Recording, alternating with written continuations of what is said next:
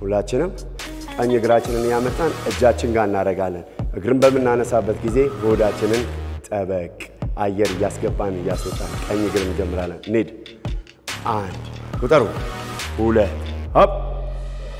አይሰማም አቤት ሆዳችሁ ታይት ሆፕ ዳይ ሆፕ ሆፕ ዳይ ሆፕ ያንዳንዱን እንቅስቃሴ እንግዲህ ለአንድ ደቂቃ ተኩል ነው የምንሰራው ሆፕ በመሃል 15 ሰከንድ እረፍት ጊዜ ይኖረናል 45 ሰከንድ ይቀረናል በደግ እጅ ቀና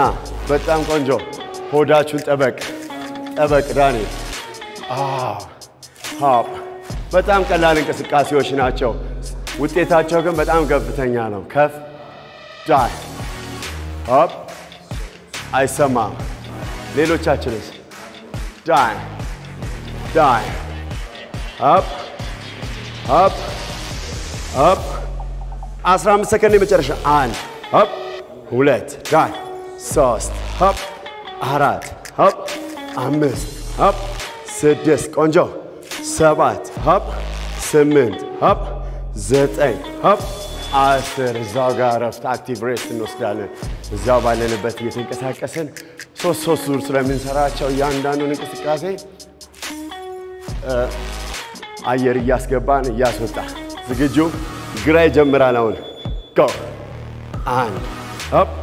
2 አይሰማም አቤት ጠበቅ አቤት ቆንጆ ዳይ ፎርሙላ እስቲ ሆፕ የእግር ድምጽ አያስፈልግም ከፍ ከፍ ዳይ 5 ሆፕ ሲል ዳይ ይሄን እንቅስቃሴ እንግዲህ በጣም ቀላል ነው በጣም ወፍራም የሆነን ሰዎች ግን እነዚህን እንቅስቃሴዎች ካልሆኑ ተይተን እግራችንን ተራ በተራ በማምጣት እንሰራለን በኋላ እናያለን እሱ ሆፕ ከፍ ሆፕ ከፍ ሆፕ ሆድ ጠበቅ ሆዳችሁ ጠበቅ ትንፋሽ እየወሰድን ሆፕ ዳይ 30 ሰከንድ ይቀረናል ሆፕ አቤት ከፍ የእግር ድምጽ አልፈልግም ሆፕ ዳይ 1 ሆፕ 2 ሆፕ 3 ሆፕ 4 ሆፕ 5 አቤት 6 አቤት 7 ሆፕ 8 ዳይ 9 ከፍጅ 10 ሆፕ 1 2 ሆፕ 3 ሆፕ 4 በጣም ቆንጆ ትንፋሽ ወሰድ እዛው ሶስተኛው ይቀረናል እስቲ አለን ከኛ ጋር ናችሁ እሺ ይሄንን ቪዲዮ እየተከታተላችሁ ያላችሁ ሰዎች እንዳቅማችሁ እኛ 1 ሰዓት 1 ደቂቃ ተኩል ብለናል እናንተ የቻላችሁትን ያህል በመሃል ረፍት እየወሰዳችሁ ቀኝ እግር እንጀምራለን ኒድ 1 ሆፕ 2 3 4 ዳይ 5 ከፍ 6 እጆቻችን ጋር ለመድረስ እንሄዳለን እጆቻችን ጋር ለማድረስ እግራችንን ወደ ላይ ስናነሳው የጀርባችንና የሆዳችን ክፍል በአግባቡ ይሰራል ማለት ነው እስቲ አቤት የእግር ድምጽ የሚኖረው ባላንስ ማድረግ ስንያቅተን ነው ስለዚህ ሰውነታችሁን ባላንስ አድርጉ ሆፕ ዳይ ሆፕ አቤት 45 ሰከንድ ሆፕ ቆንጆ ሆፕ እጅ ወደ ታች አይሄድም እግር ነው የሚመጣው እግር ይምጣ የቻለውን ያህል እግር ይምጣ እጅ አታንቀሳቅሽ ሆፕ 8 ዳይ ሆፕ እጅ አይሄድም እግር ይምጣ 2 ሆፕ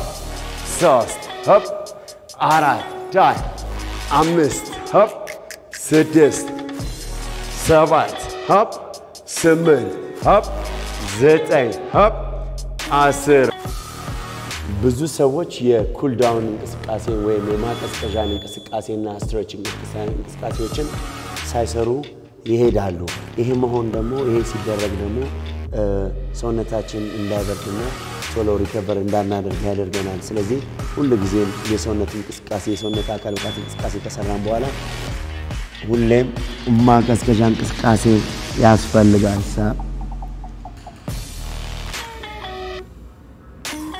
ቀና እንደገና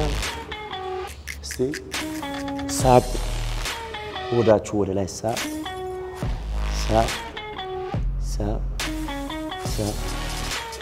ቆንጆ እስቲ ቀና እንደዚህ ነው ቀና እንበል እስቲ ወደ ኋላ ሳብ በጣም ቆንጆ መቀመጫችን ላይ እንደግፍና እስቲ ሄድ ማለት ሆዳችንን አካባቢ ስትሬች ያደርጋል አሁን ደግሞ በቀኝ በኩል ዞር አድርገን ያስ በቀኝ በኩል ሁላችሁም በቀኝ በኩል ዞር ሁለቱም እጅ ይዞራል ይዞር ይሄን የምናደርገው ደግሞ እዚህ አካባቢ የሚገኘውን ጡንቻ ኦብሊክ አካባቢ የሚገኙ ጡንቻዎችን ስትሬች አድርገን ወደ ቦታቸው እየመለስን ነው እስቲ ባልሰራንበት እንዴ ደግሞ እስቲ ሳ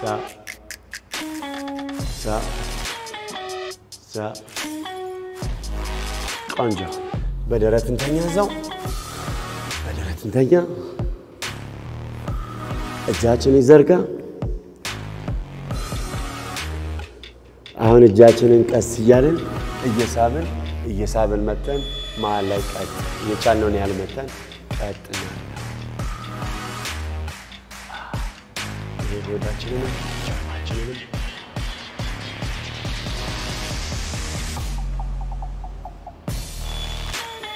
ቆንጆ እስቲ መለስ አንድ ምድጋም ሳብ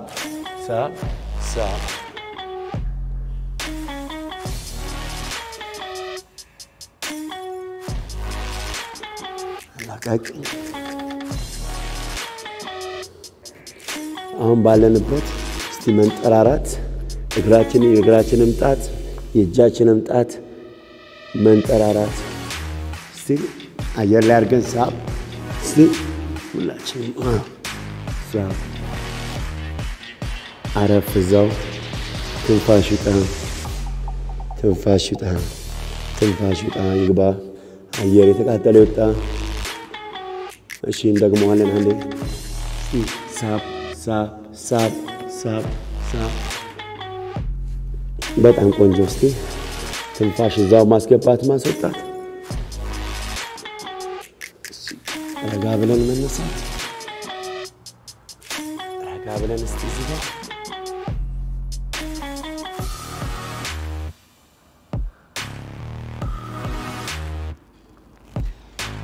ቀኝ እጃችሁን ቀኝ እግር ላይ ኋላ ጫማ ላይ ግራ እጅ ቀኝ እጅ የነበረበት ቦታ ከዛ በስር ማየት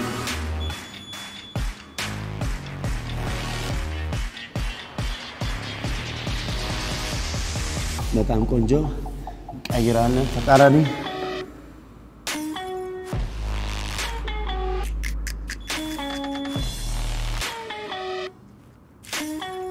እሺ አና ስጭንበል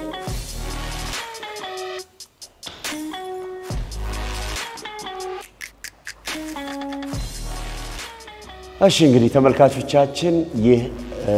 ዛሬ የሰራነው እንቅስቃሴ እንግዲህ ትኩረቱን ያደረገው በይበልጥም ደግሞ በሆድ አካባቢ የሚገኙ ያለ አስፈላጊ ስቦችን ለማስወገድ የሚያገለግሉ እንቅስቃሴዎች ናቸው እነዚህን እንቅስቃሴዎች እንግዲህ በያንስ በሳምንት 3 ጊዜ ለራሳችሁ ጊዜ ያሰጣችሁ እንድትንቀሳቀሱ እንመክራችኋለን ይሄንን እንቅስቃሴ እንግዲህ እንቅስቃሴው ብቻውን ዋጋም የለውምና በተለይም የምንጠቀመውን ምግብም ማየት ይኖርብናል እንቅስቃሴው ግን ይሄንን ይመስላል ይሄን እንቅስቃሴ በሳምንት 3 ቀን ሰርታችሁ የምትፈልጉትን ወደ ማግኘት ትችላላችሁ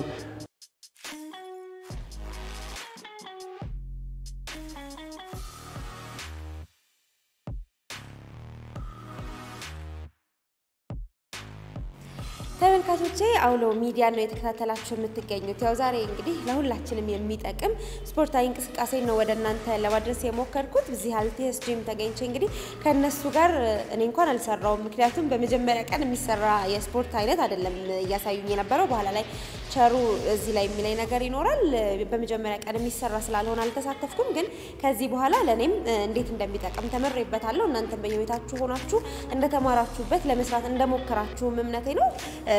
እንደተናገረው ቅድም ላይም ይሄ እንቅስቃሴ ከባድ ወይም ደግሞ ቀላል ሊሆን ይችላል ግን ውጤቱ ደግሞ በጣም ደስተኛ የሚያደርግ እንዲሁም ደግሞ ጤናማ የሆነ ህይወትን እንድንመራ የሚያደርግ ነውና ሁላችሁም ሞክሩት አሁን ግን ዞር ብዬ እየሰሩ ከነበሩት ጋር እንዴት እንደነበር ልጠይቃቸው ያው ድካም ላይ ናቸው ግን ከሱ ልጀምር በጣም አመሰግናለሁ እንዴት ነህ ደህና እግዚአብሔር ይመስገን አወራኔ እኮ የምታወራል መሰለኝ ከዛ ድካም በጣም ከባድ እንቅስቃሴ ነበር ለዛ ነው እንዴት ነበር እስኪ ንገረኝ የሰራነው እንግዲህ የሆድ ወይም አብዶሚናል ወርክአውት ነው በጣም ከባድ ነው ካሉት ኤክሰርሳይሶች ወይም ልምምዶች ውስጥ የሆድ ስፖርት በጣም ከባድ ነው ለዛ ነው እንደዛ ሶነ ያገኝሽ ያው አንተ ደግሞ በደንብ ትሰራለህ ማለት ልምዱም አለህና ይሄ እንቅስቃሴ ከባድ ነው ግን ውጤቱም ጥሩ ነው ቅድም ላይም ቸሩም እየነገረ እንደነበረውና እስኪ ምትለን እነዚህ ላይ ንገረን ድካሙን ተቋቁሞ እንዴት መስራት ይቻላል እንግዲህ በመጀመሪያ ማንንም ሰው ወደ ስፖርት ሲመጣ ቆርጦ ነው መምጣት ያለበት ማንኛውም የስፖርት እንቅስቃሴ ከባድ ነው በጣም ብዙ ኢፈርት ነው ያለው ለዚህ ቁርጠኝነት ይፈልጋል ማለት ነው ስፔሻሊ ይሄ የሆድ ስራ ደግሞ እንደው ብዙ ጊዜ ጂም ውስጥ ራሱ የሆድ ስራ የሚሰሩ ሰዎች አይገኙም ምክንያቱም ይከብዳል ህመም አለው ለዚህ ያው ውጤቱም እንግዲህ ብዙ ሰው ያው ቦርጫም የሚሆነው ወይም ሆዱ የሚያድገው እዛ አካባቢ ፋት የመከማቸት ወይም ስብ የመብዛት ፕሮባቢሊቲው ሃይ ስለሆነ ስትሰሪም ያንን ለማቃጠል ወይም ያንን ሉዝ ለማድረግ በጣም ብዙ ጫና እና ብዙ ልፋት ነው የሚያስፈልገው እና ያው ሁሉ ጊዜ እንሰራለን በተቻለ መጠን አሁን የሰራነው በነገራችን ላይ ሃይ ኢንቴንሲቲ ወርክአውት ነው ለሆድ ማለት ነው ለዚህ እዚህ ውስጥ የምትያቸው ጓደኞቼም ሁሉ ብዙ ጊዜያቸውን ጂም ውስጥ ስለሚያሳልፉ ነው እንጂ አዲስ ሰው ወዲያው መጥቶ መስራት ይከብዳል እኔ እኮ ለሞክር ነበር ግን በኋላ አቆርጣችሁ ይዛችሁ እንዳትሄዱ እየተወኩትና ለማንኛውም ጥሩ ነበር እንደዚህ አይነት እንቅስቃሴዎች መስራትም ይመከራል አይደል እንደዚህ አይነት እንቅስቃሴዎች መስራት ከሌላው የተሟላ የሰውነት አቋም እንዲኖረን lower body upper body እንደገና ደግሞ የአብዶሚናል ወርክአውት ወይም የሆድ ፋት ማጥፋትና ወደ ትክክለኛው የሰውነት አቋም ወይም ቅርጽ ለማምጣት በጣም ይመከራልና ሁሉም ሰው የተሟላ አቋም እንዲኖረው ወይም ጉድ ፊዚክ እንዲኖረው ሁሉንም የሰውነት ክፍሉ ማሰራት አለበት በተለይ ደግሞ የሆድ ስራ ወሳኝ ነው ምክንያቱም ፊገር ያበላሻል ደካማ ያረጋል ብዙ እንቅስቃሴ እንዳታረጊ በህይወትሽም መታካይጃቸውን የህይወት ወይም የኑሮ እንቅስቃሴዎችሽን በጣም ይገታብሻል አይተሽ ከሆነ ብዙ ጊዜ መንገድ ላይ ብዙ የመሄድ ቶሎ የመድከም ምናምን ችግሮች ያመጣሉና ከሆድ ጋር የተያዘ ችግር ማአት ነው ለዚህ ሆድ አካባቢ ያለውን ስብ ለማጥፋት ወይም ጥሩ አቋም እንዲኖርሽ ብዙ ለፍተሽ መስራት ያስፈልጋል ማለት ነው በጣም አመሰግናለሁ እኔም አመሰግናለሁ ተመልካቾቼ አሁን ደግሞ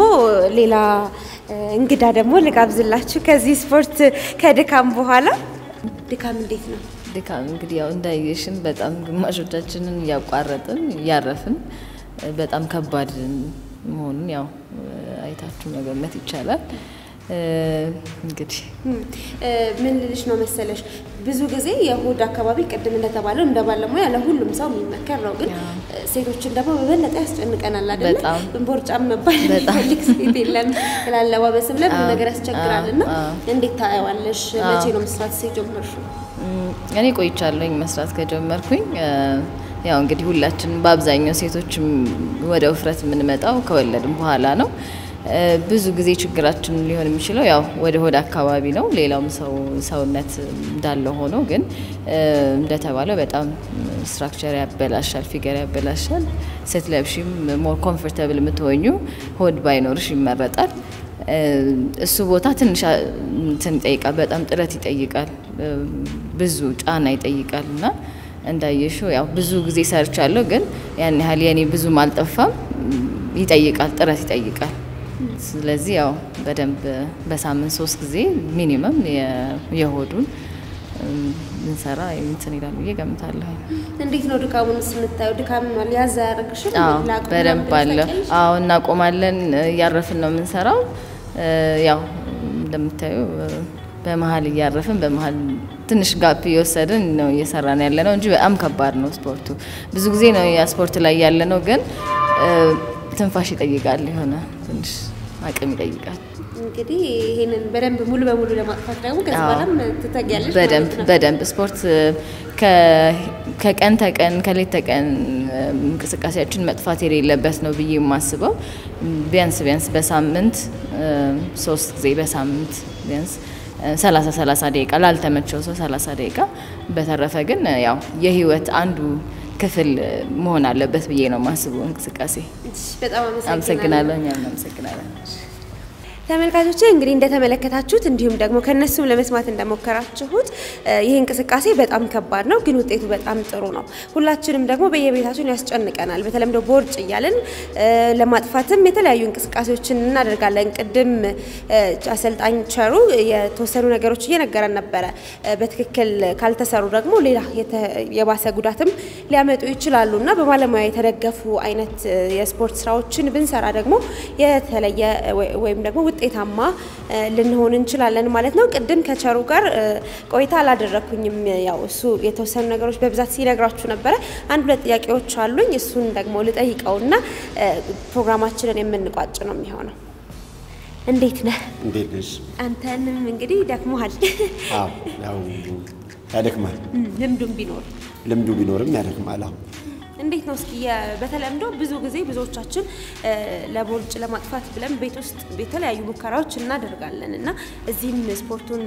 ወይም ጂም መተው ደግሞ ለመስራት የሚሞክሩ ሰዎችም ከዛ በኋላ የሚመጡ ይመስለኛል አብዛኛው ጊዜና ምን አይነት ሰዎችን ምንሳሳት ይመስላል አንተ እንደ ባለሙያ እንግዲህ ምንድነው አሁን ዛሬ ሰራናቸው እንቅስቃሴዎች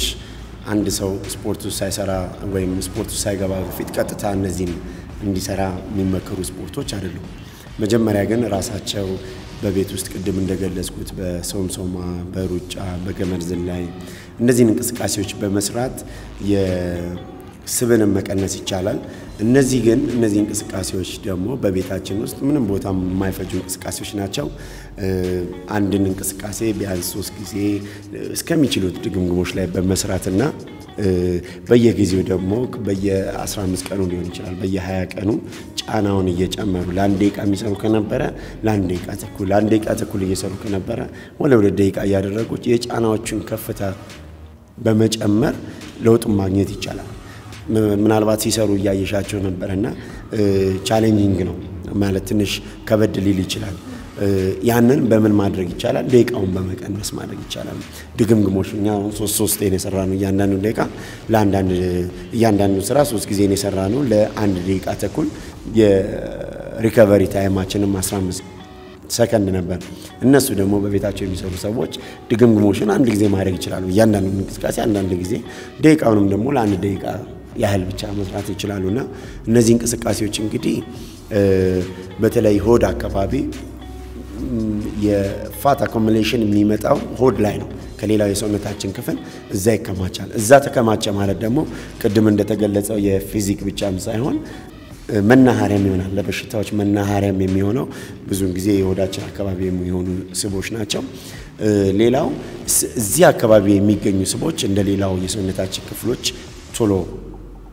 ላናጠፋቸው እንችላለን ምን ይፈልጋሉ ኤፈርት ይፈልጋሉ ድግምግሞሽ ይፈልጋሉ ኮሚትመንት ይፈልጋሉ ከዛም በላይ ደግሞ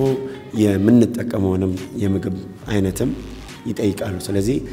ሆዳችን ተስተካከለ ማለት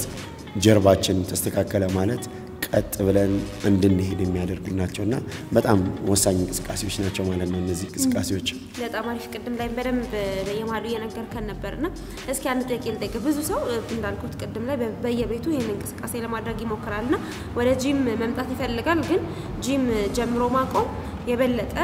ለውፍረት ወይም ደግሞ ቦርጭ እንዲበዛ የሚያደርግ ነው የሚሉ ደግሞ ዝም ብለው የሚባሉ ነገሮች አሉና እስኪ ትክክለኛውን ነገር ንገረን ጂም ጀምሮ ማቆም ብቻም ሳይሆን በአጠቃላይ በቤታቸውም ሆነ በአካባቢያቸው ስፖርት ጀምሮ ቢያቆሙ ጌን የማድረግ ወይም መልሶ ስብን በሰውነታቸው ወይም ክብደትን የመጨመሩ እንትን ሳይንሳዊ ፋክት ነው። ምክንያቱም ሰዎች በእንቅስቃሴ ሰዓት ካሎሪን ይጠቀማሉ ወይንም ለኃይል ምንጭነት የተመገቡትን ምግብ ወደ ኃይል ምንጭነት ይጠቀማሉ። ለምሳሌ የአንድ መኪና ብናየው መኪናው ነዳጅ ይሞላል። ነዳጁ የሚያልቅበት መኪናው ሲጠቀምበት ነው። ልክ የሰውም ልጅ ምግብን ሲወስድ ያንን ምግብ ወደ ኃይል ምንጭነት ቀይሮ ለእንቅስቃሴ ካልተጠቀመው ምን ይሆናል? በሰውነት ውስጥ እንዲከማች ያደርጋል። ያ እየተከማቸ የሚሄደው ሰውነት ደግሞ ክብንትን ምግብ ደግሞ በሰውነታችን ውስጥ ከተከማቸ አላስፈላጊ ውፍረት ይመጣል ማለት ነው። ስለዚህ በሚሰሩበት ሰዓት ኃይል ስለሚያቃጥሉ ወይንም የተመገቡትን ምግብ ወደ ኃይልነት ስለሚቀይሩ ምን አይሆንም? ጌን አያደርጉም። ነገር ግን ሲያቆሙና አመጋገባቸውን በዛው ሲቀጥሉ በፊት ለአንድ ሰዓት ይሰሩ የነበሩ ሰዎች ኦሬዲ እንቅስቃሴውን ስላቆሙ ምን ይሆናል? ያ የመከማቸት ሁኔታ ይመጣል። ስለዚህ ማንኛውም ሰው ስለ አካል ብቃት እንቅስቃሴ ሲያስብ እንደ አንድ የህይወት አካሉ ካልወሰደው ለምን ማቆምን ያስባል? ለምን ማቆምን የሚያስብ ከሆነ አይጀምር አይደለም። ነገር ግን ሁሉ ጊዜም ሰው ልክ እንደ ዕለት ተዕለት እንቅስቃሴው አንዱ ስፖርትን የአንዱ የህይወቱ ክፍል ማድረግ መቻል አለበት። ሳይተኛም ሚኖር የለም ማለት ልክ እንደዛው በአሁን ጊዜ ሞደርን ላይፍ ስታይል ምንን ይጠይቃል? የአካል ብቃት እንቅስቃሴ አንዱ የዘመናዊነት መገለጫ ነው በአሁኑ ጊዜ። ምክንያቱም ህይወታችን በፊት ብዙ ነገሮችን በመሄድ ነው የምናደርገው። ብዙ ነገሮችን ፊዚካል አክቲቪቲን ይፈልግ ነበር። አሁን ግን ቀለዋል። ኮምፒውተራይዝድ ሆኗል። በስልክ በቀላሉ በኢሜል በቀላሉ ይደረጋል። ከቲቪ አቅም እንኳን ቁጭ ብለን የፈለግነውን ሪሞት እየተጠቀምን ብዙም ቀያየራለን ቁጭ ባልንበት። ይሄ ሁሉ ቀሎልናል። አሁን ብዙ እየቀለሉ የሚመጡ ነገሮች አሉ። ስለዚህ ሰውነታችንን እየረሳን ነው ማለት ነው። ስለዚህ እነዚህ ባሉበት ግን ሞደርን ላይፍ ስታይል በአሁን ጊዜ ያለውና በጣም ርካሹ የአካል ብቃት እንቅስቃሴን ጤናማ ሆነን እንቆይ የሚያደርገን ነውና ጂም ተጨማሪ ባለሙያን ስንፈልግ ነው። ይሄው አሁን ይሄ የሚሰራው ስራ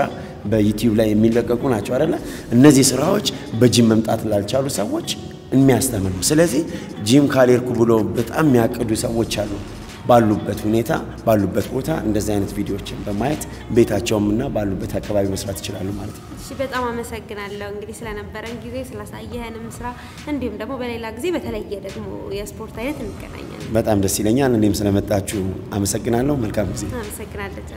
ተመልካቾቻችን አውሎ ሚዲያን ነው የተከታተላችሁ የቆያችሁት። ዛሬ እንግዲህ ለህይወታችን እጅግ በጣም ጠቃሚ ስለሆነ ጉዳይ ስለ አካል ብቃት እንቅስቃሴ ነው የተነጋገርነው። እንደጠቀማችሁ እርግጠኞች ነን። በሌላ ጊዜ እንግዲህ በሌላ የስፖርት አይነት ደግሞ እንገናኛለን። ሌሎች ጉዳዮችንም ይዘን እንመጣለን። እጹብ ድንቅ ኃይሉ ከመላ ስቱዲዮ ባለሙያዎች ጋር በመሆን ከናንተ ጋር ቆይታ አድርጌያለሁ። አውሎ ሚዲያን ሰብስክራይብ አድርጉ። በቴሌግራም እንዲሁም በፌስቡክ ደግሞ ቤተሰቦቻችን ሁኑና መረጃዎቻችንን ልታገኙ ትችላላችሁ። ከኛ ጋር ስለነበራችሁ እናመሰግናለን።